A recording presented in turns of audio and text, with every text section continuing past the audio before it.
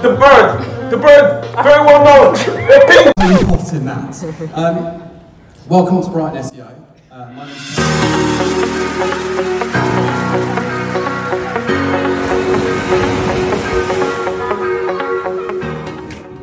Hey everyone, I'm Noemi, Head of Marketing at Viaduct Generation, and welcome to our Brighton SEO vlog.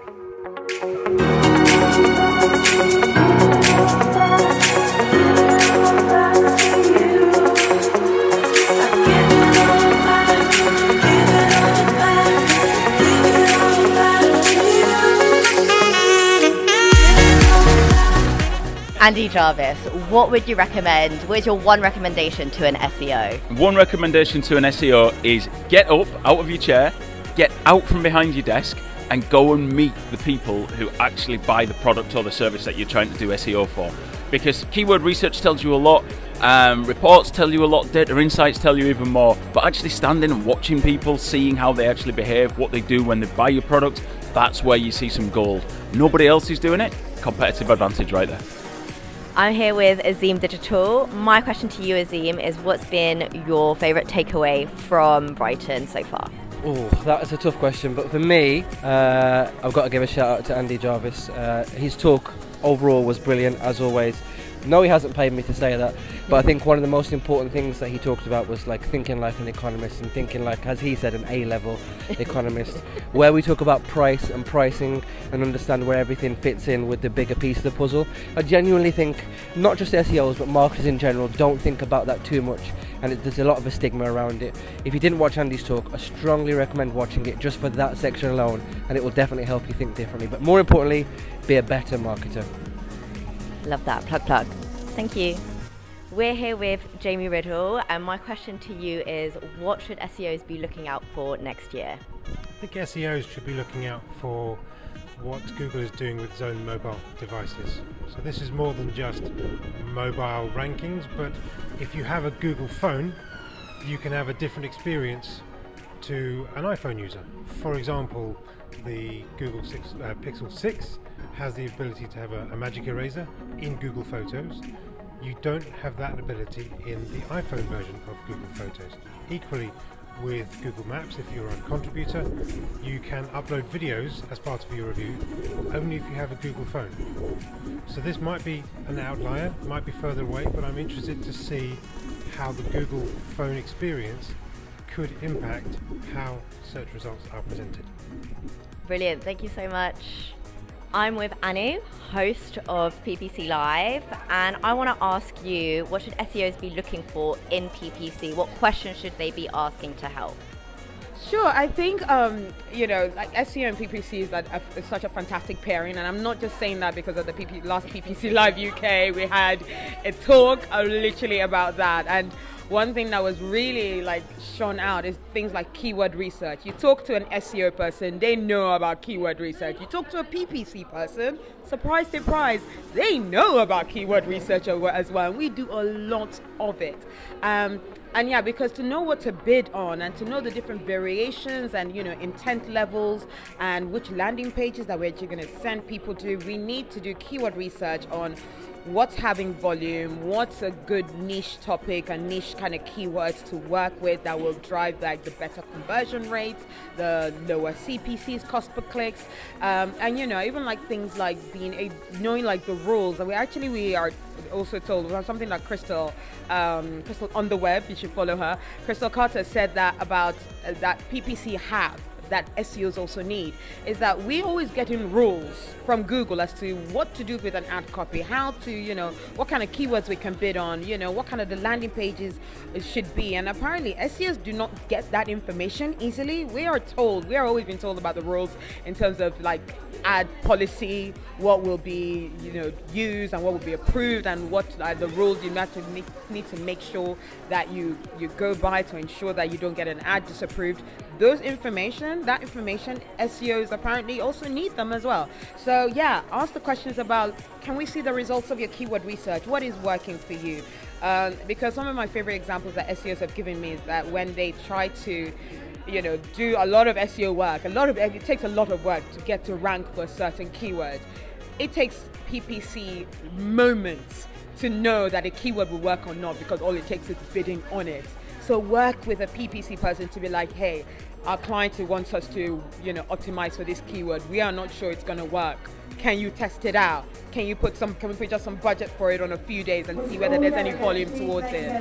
And yeah, that is how you can work very well together and really build great traffic for the client. I'm now here with Izabela, who is going to talk to us a little bit about SEO trends to look out for in 2023. Izabela. Hi, thank you so much for inviting me.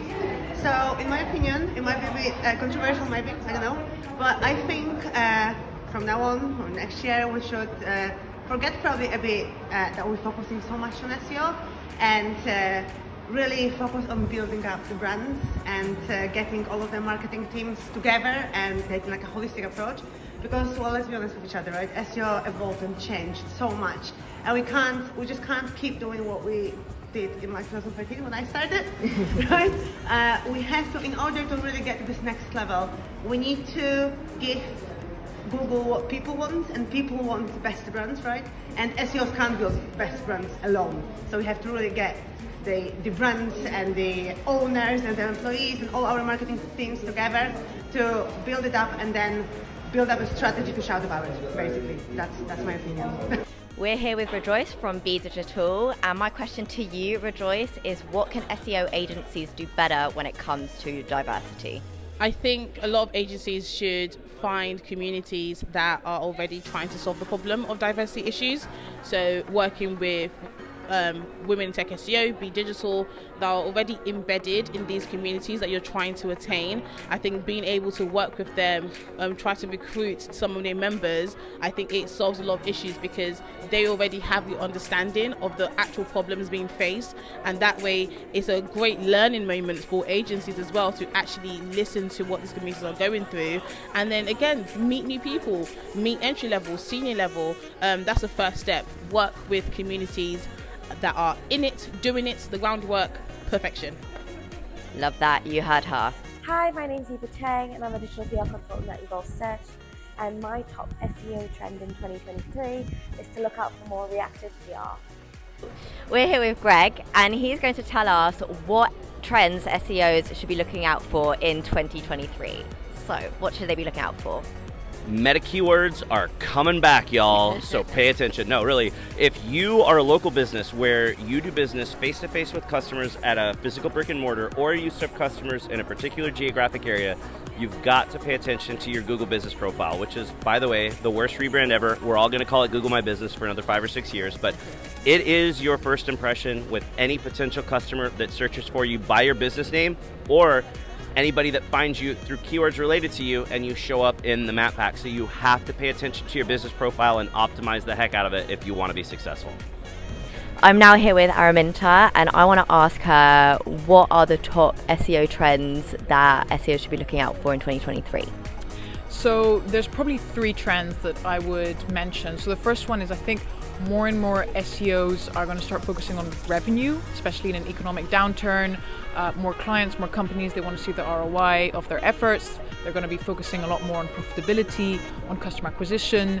So they're probably going to go to agencies, to freelancers, and say, okay, how is this helping us? How is this helping the bottom line? How is this helping us grow? Another trend I'm seeing is that more and more SEO agencies or SEO freelancers are specializing in a niche. So for example, we work in finance and technology, and I'm seeing more and more of this, like, I don't know if decentralization is the right word, but more like people going to specific niches.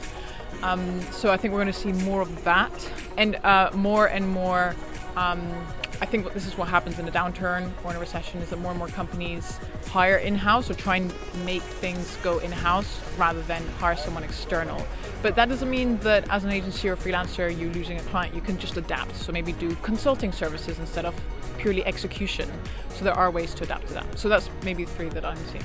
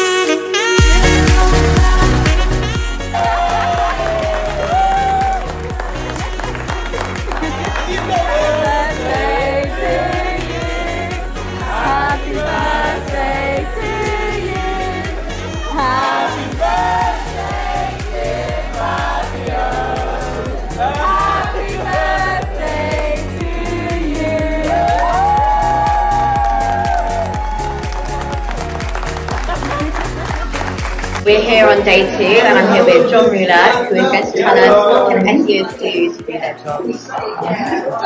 Oh my God, such a tough question. So I think for a big part, a lot of the SEOs here are already doing the right thing. So that's fantastic. I think from a technical point of view, things are kind of already at a fairly high level, and that will probably continue. SEOs and site owners keep making awesome websites, the platforms keep getting better, and with kind of that high technical level, it's almost a matter of, well, you have to differentiate yourself by content and really make things that the people kind of find useful and helpful and that are unique and compelling. So it's not a matter of like, oh, how do I improve my internal linking so much? It's really more, how do I significantly improve the quality of my content? That's kind of where I think it's been heading for the last couple of years, but it takes a while to get to that. Of course, you'll always run into websites that have severe technical problems and fix those problems. So that's my take on next year. Brilliant, thank you so much, John. I'm now here with Jure, Viaduct Generation CRO and co-founder. Jure, why do we love Brighton SEO? So Brighton SEO is a chance for all of us to come together. We bring our whole team and we make a big song and dance about it. We love seeing everyone having a good time. But I think the best thing about Brighton SEO and the SEO community in general is like we share, we collaborate, we amplify each other, and Brighton SEO is just another chance for us to get together with some great faces and some great people. And yeah, see you at the next one. Thank you. I'm here with the birthday boy, Fabio. Fabio, what's been your highlight of Brighton SEO? Look, I think I have to say the sort of group of us that just spoke right now in the Expo 1. You know, it was just unique today. I feel like all the talks are amazing. It's been amazing, but today felt quite special. You know, because there's a group of people in the industry really trying to diversify the spaces. You know, I spoke on my birthday as well, so that's always a highlight. It's amazing because I've been coming to Brighton for about 6 years. So yeah, it's amazing to now be on my own stage talking about the amazing work that we're doing at VG. Love that, thank you.